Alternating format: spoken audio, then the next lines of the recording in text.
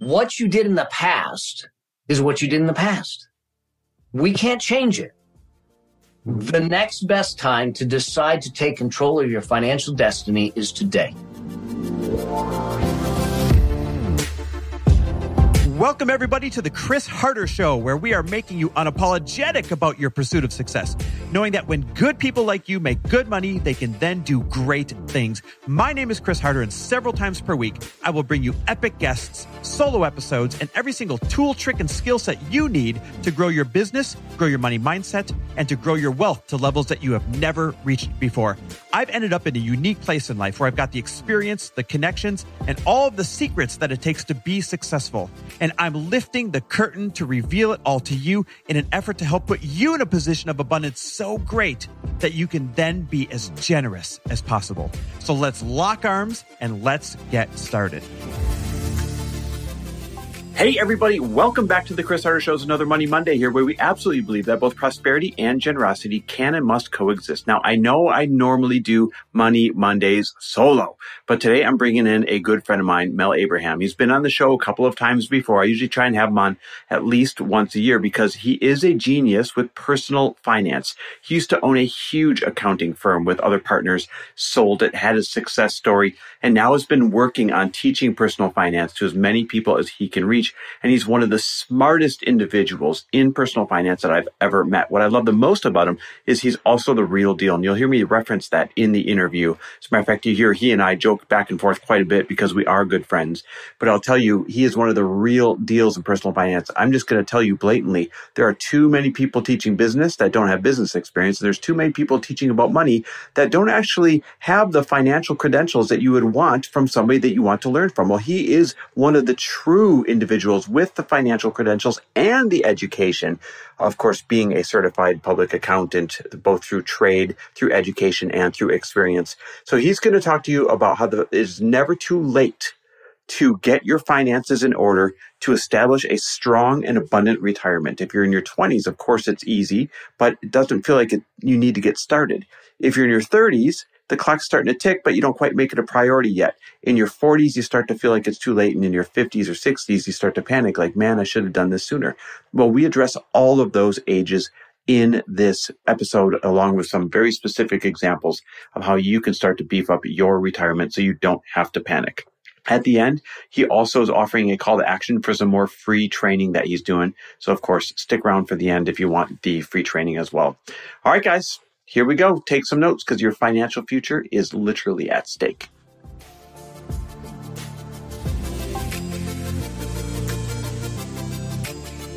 Mel, my friend, how you doing, buddy? Man, yeah, I'm doing really well, man. It's always good to see you, my friend.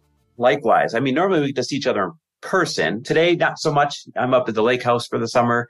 You're back in Laguna. Matter of fact, we should give people some context on, how we become so close, like how we become such dear friends. We live right by each other when we're at our California place. Absolutely. And, we're like 8 miles away, which in California could be 45 minutes. 45 minutes. It takes me 45 minutes to get to your damn house going 8 miles. I could walk or jog it quicker. I guess I couldn't, but my brother probably could. Yeah. But here's what's really neat. And this is not a podcast about proximity, but the power of proximity. You and I have known each other for a while, and we've had mutual friends for a while, and then we've done different podcasts and stuff before, but I feel like we've really gotten close the past couple of years. And it is because of proximity. It's so much easier when you can meet for lunch. It's so much easier when you can remember we went for a walk that day for like 2 hours or 3 hours.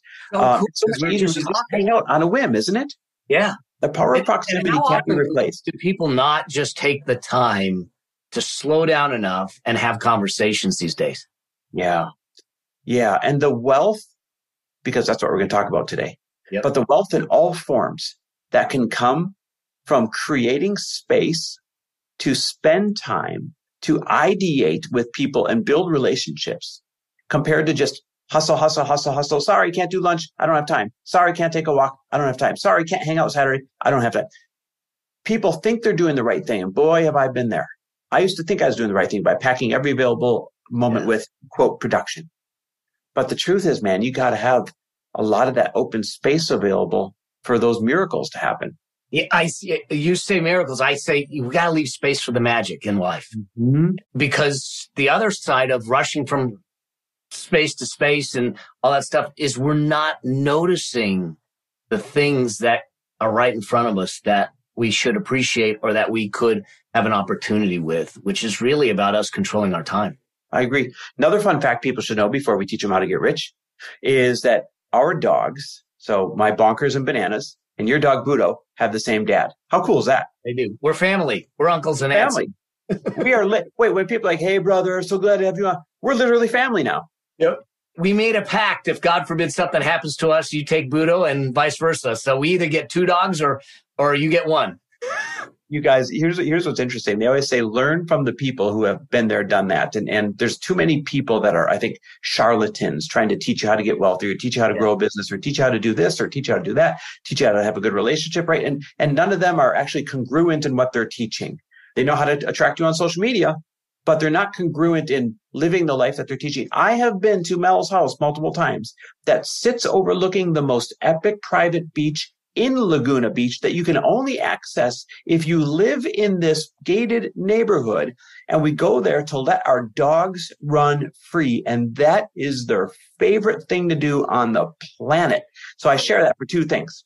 1, if you got dogs, you got to find a place for them to run on the beach. They're so damn happy. But 2, when we teach you today, when Mel teaches you today, you need to know that this is a gentleman who has walked the walk for so long that's not an old joke, by the way, who has walked the walk for so long that he truly is a successful, wealthy individual in a way that we would all dream of being, who is now teaching you out of the sheer kindness of his heart, because he sure as hell doesn't have to.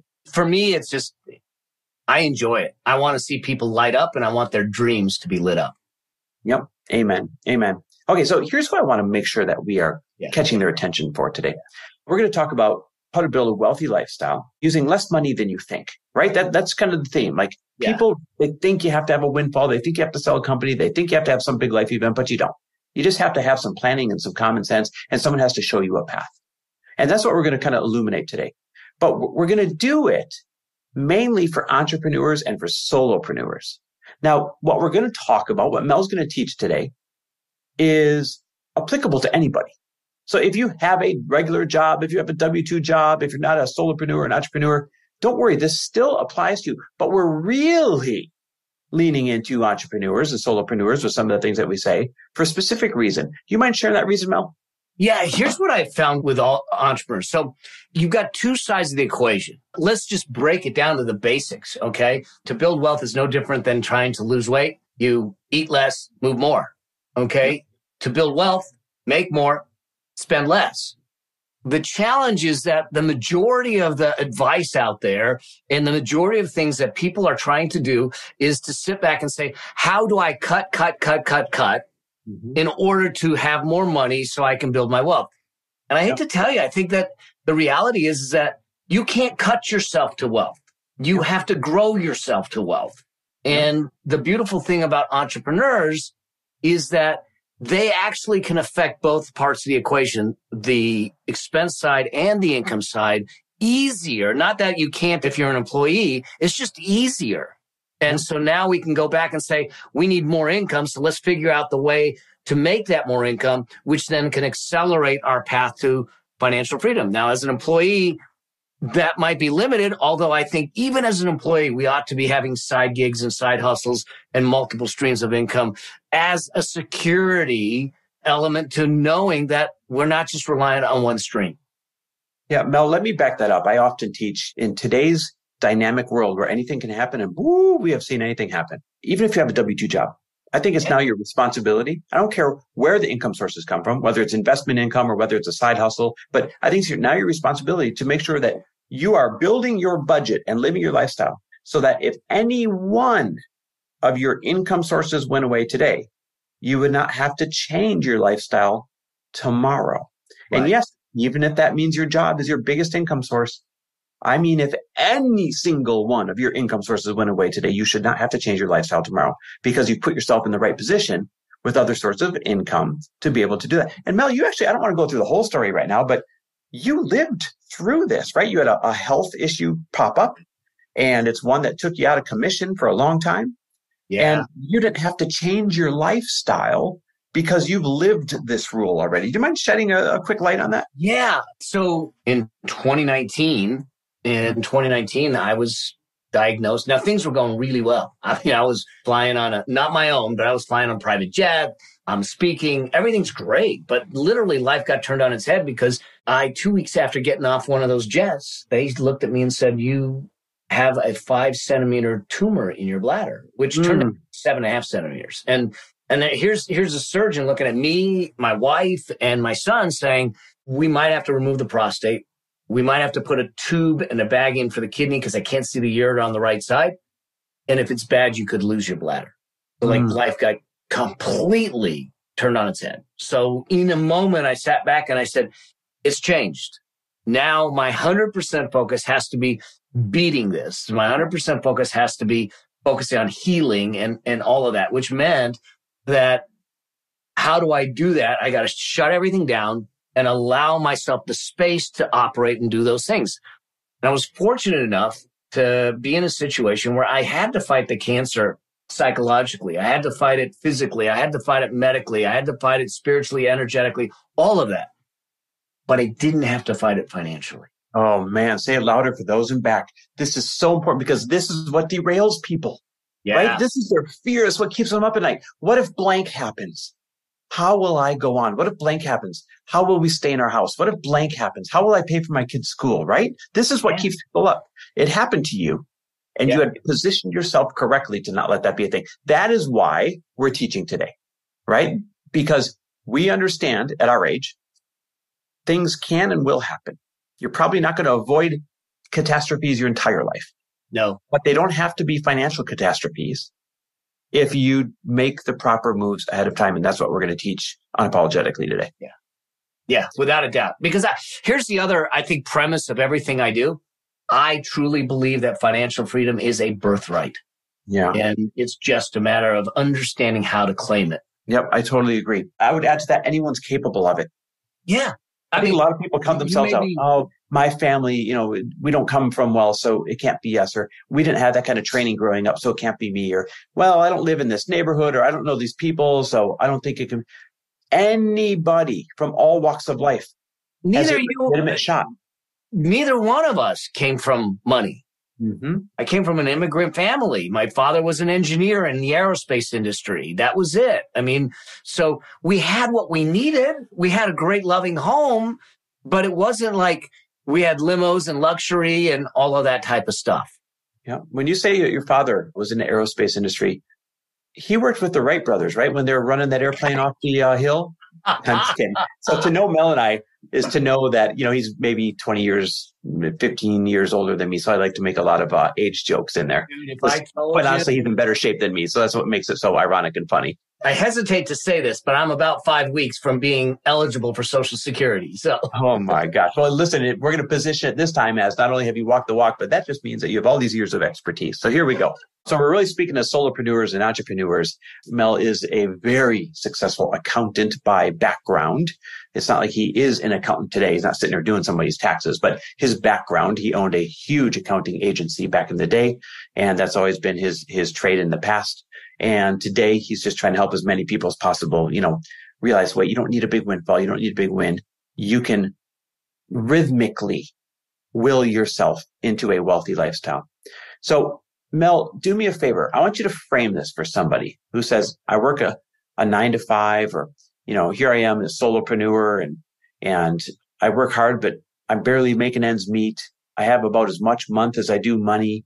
How can somebody like me start to build wealth? Why don't you speak to the person who's going to count themselves out before you speak to the people that have a little extra to start using? I think the first thing that we need to understand is actually wealth creation has absolutely nothing to do with money. As much as people will say it's money, money, money, it has nothing to do with money. And in fact, no matter where you are, no matter what your circumstances are, I firmly believe that you don't have money issues. Here's why. I think you have money symptoms. There's symptoms of the behaviors, the decisions, and the choices you made in the past. And that's confronting for a lot of people because they go, wait a second, I got to take responsibility. But here's the empowering part. If they're truly a symptom of choices I've made and decisions I make and my behaviors, all I got to do is change them. and I change the outcome. Damn, that hits. People don't want to accept. What do you mean money symptoms? You're telling me these are just symptoms from decisions that I made in the past, from a lack of action or taking the wrong actions. I've put myself here. It's not that society is against me. It's not that wages are too low. It's not that inflation is too high. You're telling me it's me and this is my fault? That's a tough nut to swallow, buddy. Well, so first things first, I tell you this not to take blame, but to take responsibility.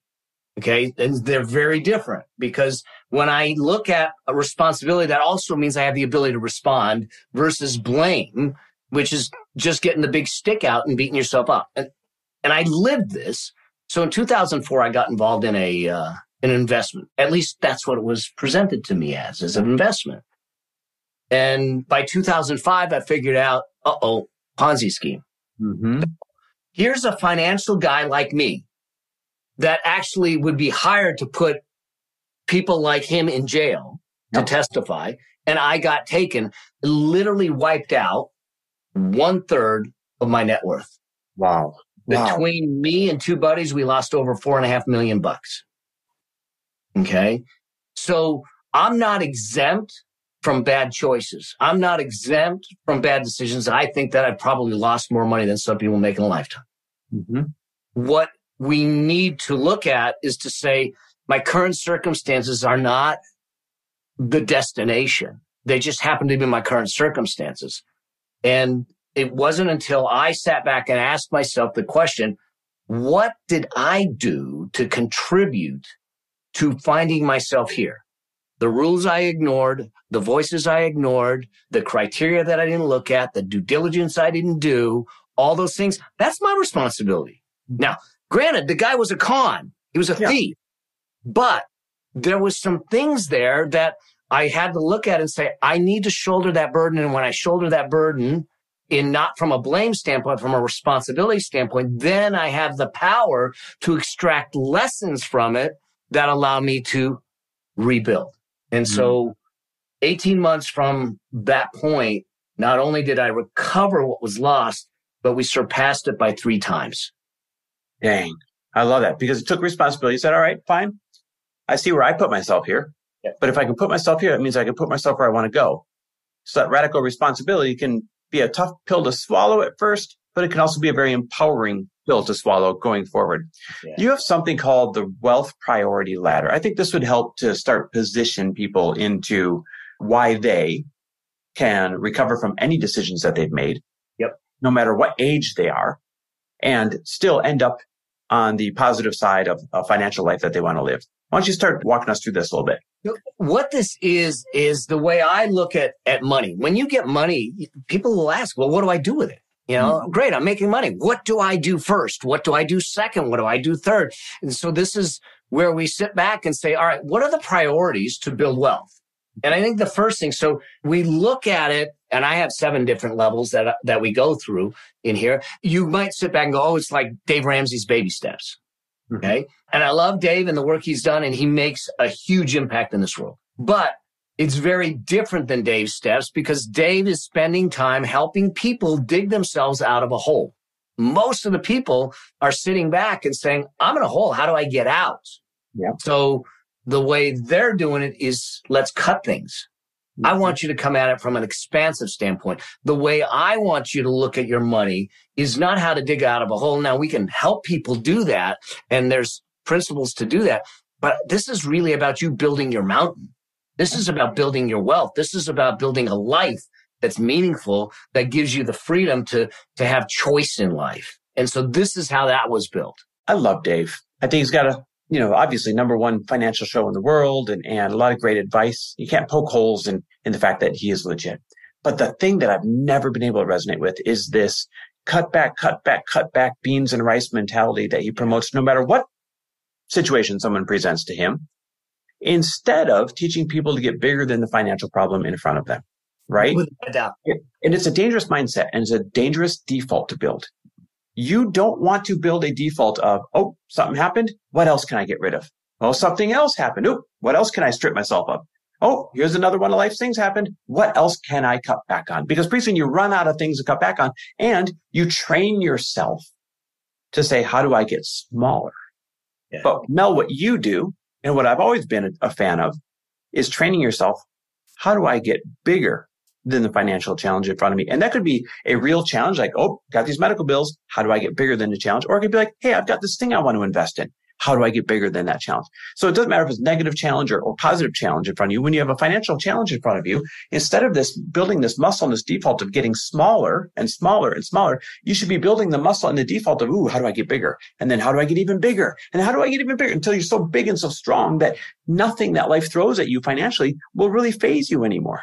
You're so on point. It's the difference between looking at something and saying, God, I wish I could afford that, and saying, how can I make it affordable? Yep. Ooh, I need that. How can I make it happen? Yeah. I love it. Okay. So continue on. We've got the wealth priority ladder here. The first phase is I want people to have breathing room. Okay. So the first thing I want people to do is get at least $1,500 or 1 month's expenses in a high yield cash account. This isn't an emergency fund. This is literally, I don't have to go break the glass. I don't have to go into debt if the transmission breaks. This is simply to sit back and say, how do I make sure I have that? And the one way that I'll have people do this is that they sit back and say, well, how do I get the $1,500 for my 1 month's expenses? Well, I'm betting, like if I went right behind me and looked at all the technology I got sitting in there that I'm not using, I'm putting that on Facebook Marketplace, I can come up with $1,500. And it is a one-time thing that just gives you some breathing room. So now we can sit back and say, now let's look at the rest of it. Because I know that for the most part, if there's a medical issue, I've got deductibles covered. If there's a car issue, I've got that covered for the most part without going deeper into debt. So that's the first stage, is to sit back and say, let me get my comfort fund in place, $1,500 or 1 month's expenses. Okay. And is it whichever's greater? $1,500 or 1 month, whatever's greater? Whichever's greater. Right. So if somebody has 1 month of expenses of $4,500, they need to get bigger than the problem, right? We're talking about growing, not shrinking. And they need to get radical and find a way. I got to go find a way to create $4,500 and put that into a high yield savings account. Yep. And now you've got that comfort fund in place. And now we can tackle the next phase, which is where we're actually looking at, do I have consumer debt? And do I have what other people call an emergency fund? I call it peace of mind fund. Okay. And the reason I use peace of mind fund is when I have the right amount in there, I just have peace of mind. I'm okay. The market went down 20%. I'm fine. When 2022 hit, we had a 22% decline. It didn't matter to me. Mm-hmm. And I could stay in the game. We've had an increase of, 16% this year so far. But here's where the difference is that a lot of people will say, get out of debt first, then worry about emergency fund and investing. I think it's a mistake. Okay? This is where you differ from Dave. So keep going. Yep. So I think it's a mistake because debt management, and I want you out of debt, but debt management is a different muscle group than wealth creation. And here's the other thing we know is that the sooner we start investing, the sooner we get in the game, the more we have time on our side. Because there's one thing that no matter where anyone starts, that all of us have to pass through. If we think about the trajectory of wealth creation, it starts off really flat. Mm-hmm. And then it goes up in a hockey stick. And that flat zone is what I call the wealth flat line. Explain a little bit more. It's that flat zone, the wealth flat line. Yeah. So when you first start putting money away, and you may have experienced it, you're putting money in your 401k, you put it in your IRA, you put it in your brokerage account, and you're putting $1,000 here, $500 there. And then you look at it 3 years down the road and you go, I made $67. It didn't really grow much. Yeah. And there's this zone in there where it doesn't really grow much because it hasn't reached critical mass. And that's what I call the flatline zone. Okay. This is where this is the dangerous place because people get impatient. Mm-hmm. People look at it and say, I just made $67. Screw it. This doesn't work. And what do? They pull the money out. They quit. People told me to invest in this and it's not growing. Screw it. I need that money to go pay off my credit card. Without a doubt. And so what happens is that puts you right back to the starting line. And so when you start investing again, you actually have to start all over again. The only way to eat up that flat line is time. So you got to power through. You can't get tempted by what would feel good. Yeah. Let me ask you this. So many people would say, hey, you got to pay off that 20% credit card instead of making 8% on your money, because that's a delta of 12% working against you. How does that reconcile in the plan of debt management over debt elimination in the beginning? Mathematically, yes, you would sit back and say, I'm going to pay the 20% credit card off first. Mm-hmm. The problem for me is that when you do that, you are stalling out, putting any money away, and you're not creating the wealth creation behaviors. Yes, you're paying off debt, which is another behavior you want, but we're not taking care of the building the muscles. So even if, now what I haven't said is that you split it equally. You may not split it equally. You might sit back and say, I'm going to put 75% towards my debt and 25% towards my peace of mind fund and my investing. Mm-hmm. That's fine. Just know that that's what you're doing, is you're doing both at the same time, because I don't really care from a wealth standpoint if we're putting $5 away or $105 away. What I care is the muscles getting moved. Okay, this is more about building the muscle then. Yes, it is. It is. Okay. All right. And this makes great sense, right? Because mathematically, people can poke a little hole in it. But from hey, when are you going to start building this muscle then? If you wait till all your debt's paid off, when are you going to start building this muscle? And when are you going to start getting on board of this power of compounding interest? Yeah. Well, here's the other way to look at it. If I'm 20 years old, every dollar I put away at 20 years old will turn into I'm looking at it real quick, $88 by the time I'm 65. Wow. Can you explain to people why real quick? Because the power of compounding. Listen to what he said. Every dollar you can put away at 20 turns into 88 when you're 65. Yeah. Now, because of the power of compounding over time.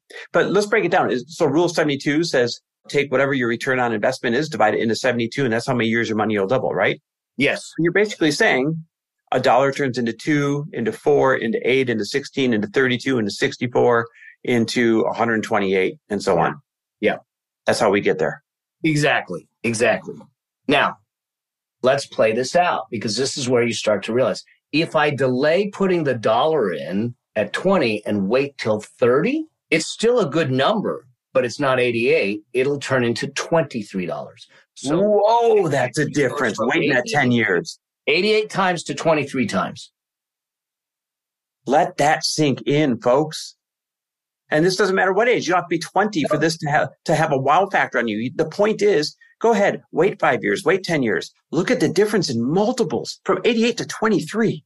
So now I look at it and say, if I'm paying a little bit of money in and extending a little bit of the debt payoff, but I'm getting an $88 investment versus a $23 investment, I'm going to do that all day long. That's one of the reasons that I kind of look at it the way I do. Not only that, Mel, when you're paying off a debt, you're paying on a balance that's declining. Or when you're paying a percentage, you're paying on a balance that's declining. Yeah. When you are putting money into a compounding investment fund, you're earning interest on an amount that is compounding, that's getting larger. Yes. So it's not as simple of an exchange of, well, I better get rid of the 20% while I'm earning, instead of earning 10%. It's not that simple. It's because one is a snowball that is melting and the other is a snowball that is growing in a snowstorm. And you want to be able to put that power money momentum. We get momentum with our money as it grows. So what if you're hearing this, you're like, well, I'm 40 and I have made the bad decisions. I accept the responsibility. It's too late for me. What do you say to that person? Oh God, I hear this all the time. Here's the thing. What you did in the past is what you did in the past. We can't change it. The next best time to decide to take control of your financial destiny is today. And so even if you're 40, even if you're 50, okay, at 50 years old in today's world, you've still got 2 decades ahead of you. Mm-hmm. Okay. So the real question is, what can I do in that time? Because let's say that we set a number. We say, I want to have $2 million and I'm 40 years old. And you go, well, I'm too late. So do you not try? Because aren't we still better off if I got to $1.2 million instead of 0? I go, Amen. I would rather get 60% of the way there than 0% of the way there. So there's no reason and there's no age to ever stop trying. And I mean, using a simple example, if someone started at 40 by the time they're 68, based on average returns, their money would have doubled 4 times. Yeah. So there's 2 things at play here. Your money could still double 4 times by the time you're 68. That means 1 turns into 2, into 4, into 8. Or that might mean 10 grand turns at 80. Or it might mean 100 grand turns at 800 grand, right? Yeah. So that's point number 1. Point number 2 is this is where you say, we're speaking to solopreneurs and entrepreneurs specifically, because they can get a bigger shovel. Yep. They have the muscles and the talent and the skill and the ability to say, okay, I'm making, $8,000 a month right now, barely making ends meet. But dang it, if I just made an extra $2,000 a month by creating one more widget, one more thing, one more service, one more whatever, and I didn't touch it other than that was my investment, snowball. Now $2,000 a month for that 28 years, plus the power of compounding. Now we're talking about some real money here. Some real big money. Yep. And I think that's the beauty of being an entrepreneur is you have the opportunity to adjust it. You have the opportunity to look back and say, all right, I'm not going to buy something until I create an income stream that actually supports it. Yep. So now I sit back and say, like, even you mentioned about where we live. We live in a nice house and yeah, it costs to live here. But I look at it and go, when we did it, we looked at it and says, what's the machine we have in place and will it support it? Not going into debt, not going into the hole every month. So we looked at it from the perspective of that whole perspective of how can I make it affordable? Yep. Is this decision I'm making affordable based on my future goals? Yep. So let's talk about some sacrifice. You got some great examples that you and I have chatted about in the past. Real life stories, right? Yeah. Kid that bought a watch, woman that wanted an office, things like that. And you showing them, wait, that decision wasn't blank dollars. That decision was this much. Walk us through some of these examples, because whether you're 20 or whether you're 40 or whether you're 50, these hit. Yeah. So the first one is so I get my hair cut by a 23-year-old kid, and he knows what I do. So we're constantly talking about money, investing and all that stuff. So I'm sitting in his chair and he looks at me and he says, hey man, one of my best friends just bought a $5,000 watch. And I looked at him, I go, really? He said, yeah. Now you and I are watch dudes. So that, okay, I get it. But at 22 years old, what I've done, I said, is he making a lot of money? He says, no, he's 22. He's not making any money. And I thought, I said, what made him do it? He said, well, his buddies thought we all thought it was a cool watch. So he did it because we thought it was cool. I said, all right, so let's do some math. Remember I said earlier that if you put money away at your 20s, $88. And I said, so he spent $5,000 on a watch. Had he invested that, by the time he's 65, it would be $400,000. He spent $5,000 to impress a bunch of dudes that probably aren't in his world in 3 years. And I look at it as he's foregone $400,000 out of his financial future. Wow. That's not a $5,000 watch. It's a $400,000 watch. It is. And I don't want people to take away, Mel's saying not to spend. I actually am not someone that will ever tell someone, not very few times will I tell someone not to spend it. All I'm saying is if you're going to spend, make it intentional, make it conscious, and be completely aware of what the overall cost is. Because every money decision we make today should be in service of the lifestyle and the financial future we want tomorrow. Mm-hmm. Amen. Okay, so that's a great example. You got a office example. Someone's like, hey, should I upgrade my office? This is some, as an accountant, I used to hear these kinds of things all the time. And so I happened to be speaking at an event and this person raised their hand to ask a question. And she says, I'm thinking about getting a new office. And I said, cool. She goes, it's going to cost me about $20,000 more a year. And I said, great. I go, do you need the new office? She goes, no. I said, okay, then why are you going to get the new office? Well, I like it. I can afford it, but it'll save me in taxes. Yeah. And I said, okay, so can we break this down? Because there's 2 things here. I said, so you're willing to spend $20,000 to save taxes, but your deduction will save you only, if I just do the math, $7,000 in taxes. Just spend 20 to save 7. Exactly, because I'm assuming a 35% rate. So in the end, she saved $7,000 in taxes, but she spent $20. In the end, she's still $13,000 out. And to you, you're looking at this $20,000 over a couple of years as I can afford it as $20,000, but you don't need to spend it. What would happen if I put $20,000 away and let it grow?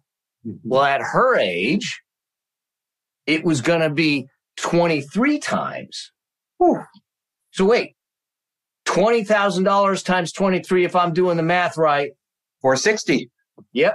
It's another $500,000. So we have a $400,000 watch and a $460,000 office upgrade, except people saw it as a $5,000 watch and a $2,000 a month office upgrade. Yeah.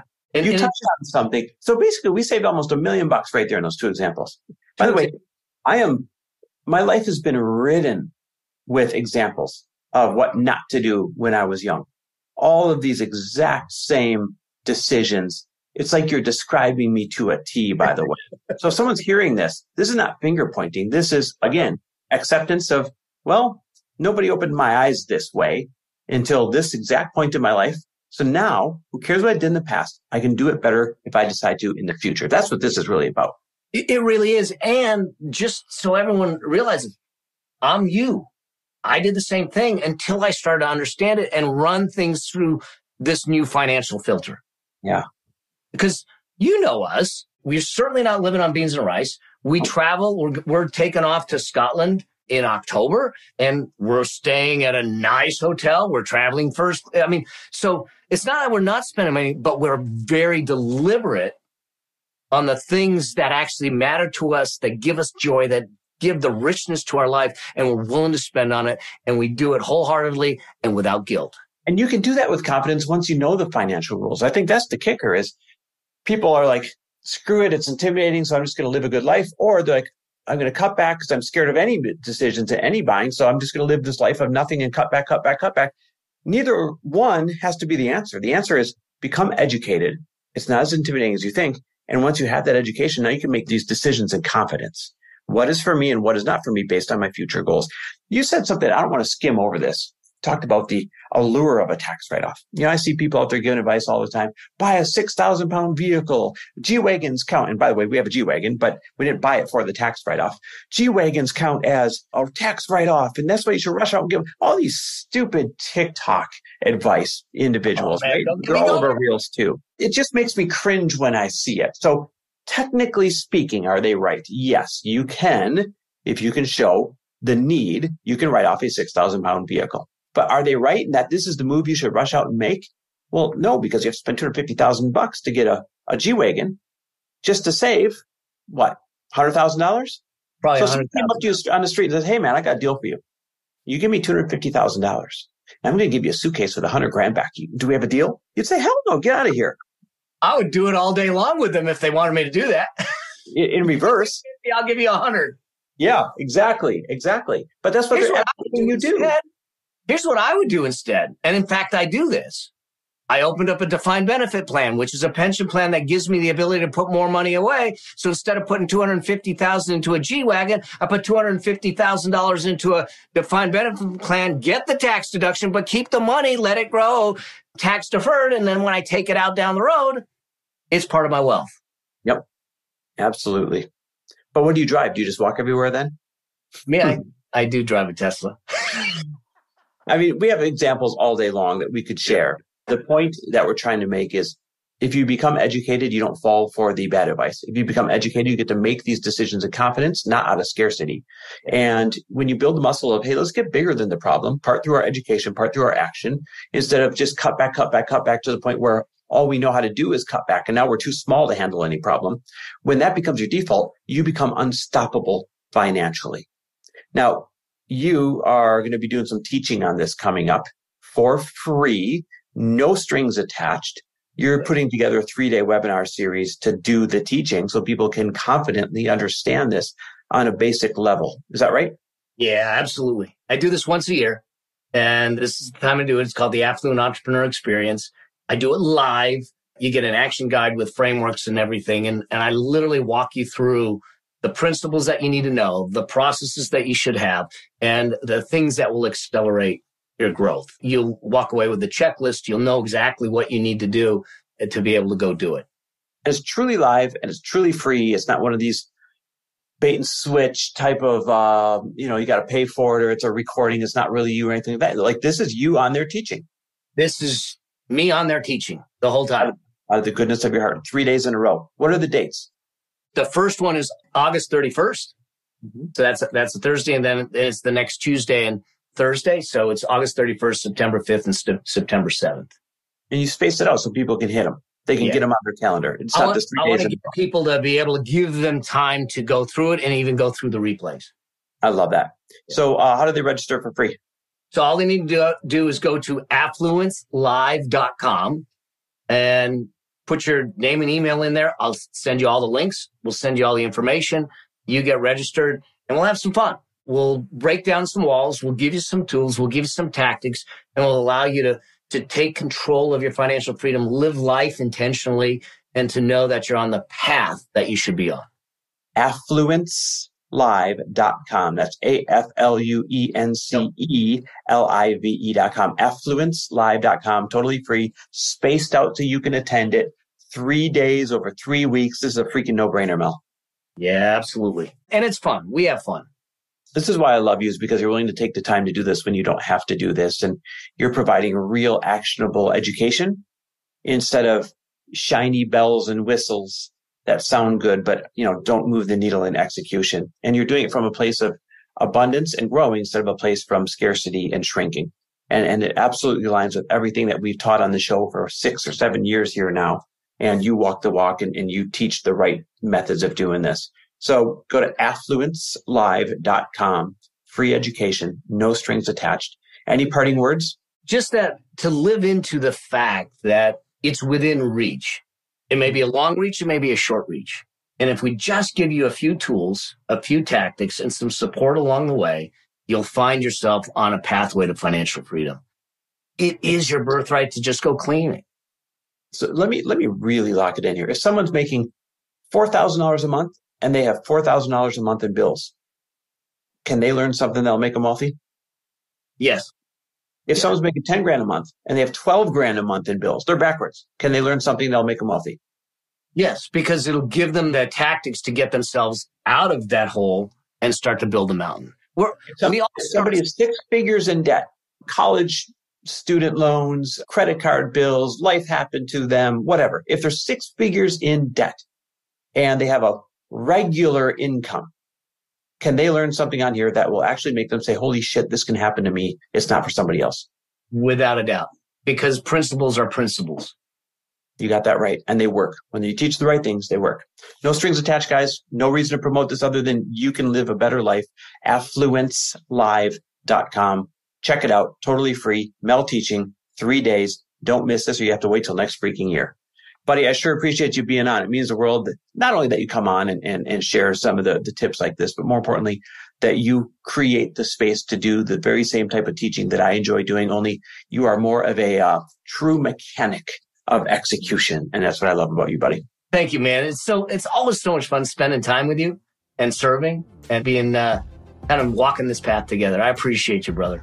Well, likewise. I can't wait to get back to Laguna so the dogs can run your private beach again. Budo keeps asking. All right, buddy. You take care of yourself. Thanks for listening. And if you loved this episode and know of someone else who is as successful as they are generous, please pass them on to me. It would mean the world to me if you help me get this cause and this message out to as many listeners as I can. So please, if you liked what you heard, it goes a long way if you take 30 seconds and leave me a 5-star review and share this with your friends. I'll be forever grateful. And until the next episode, cheers to your success.